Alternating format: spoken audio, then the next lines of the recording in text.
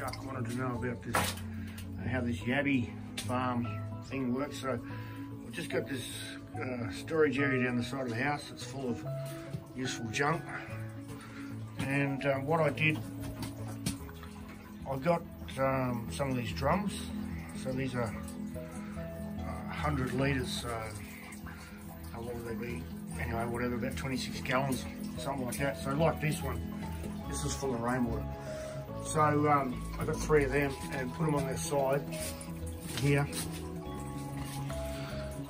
And there's another drum, half a 200 litre drum here. Sorry, the space is a bit restricted. It's just a storage area.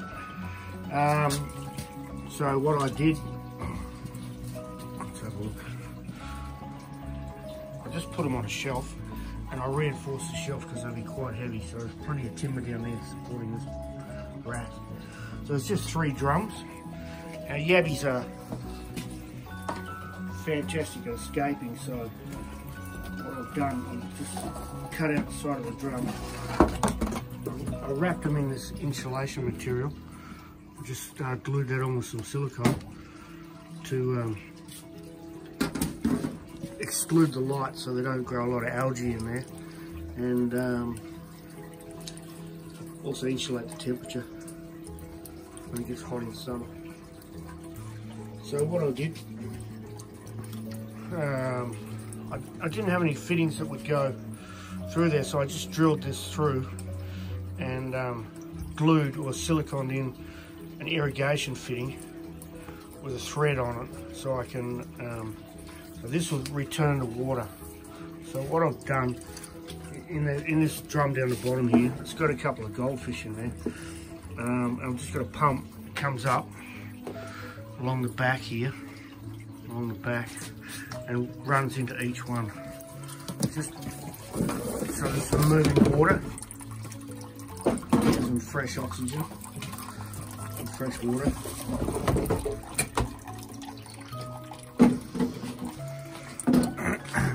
I'll put the lids on there so they don't escape, because they're pretty good at escaping. They'll climb out any way they can and they'll walk away. So that black feed-in line just dribbles a bit of water in there, in each of them. And then, so I drilled a hole through here and glued this in with some silicone, let it set for 24 hours and then assembled it.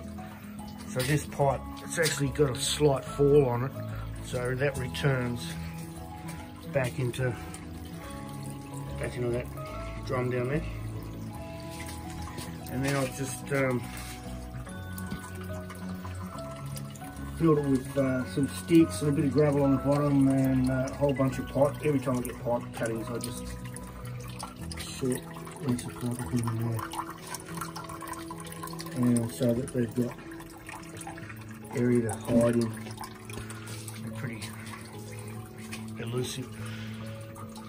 So what I've got the males in here, the females in here, and then I've got introduced a male and a female in here, and there might be another one in there that's kind of random. And when the weather warms up to about, and the water warms up, they'll breed, hopefully. So now the tricky part is I need to probably clear that out and take the male and the female out of there and put them into another, like a nursery, where the young can grow without being eaten by their parents. So these, I just fill rainwater with this. So I mean, this drum here has got a, so I just catch rainwater off the gutters, and this fills, and then I just use that rainwater in my systems.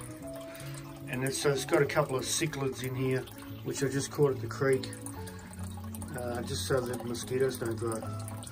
And then I just got a little pump, and that's just pumping up through a simple gravel filter here and returning. And then this is just a spare drum that's full of rainwater. I'll use that over the summer. And so that's that. The area I'm going to extend the Yabby into this. I've got a table here. I need to reinforce this, and these two drums up here, like I did to the others. I'll just cut a patch in there, and thinking I'll get a fish tank. I'll try and get a fish tank to go in here, and I'll make a lid for this one and plumb these all in together, and with a fish tank here, and recirculate it with a pump, and put some yabbies in there.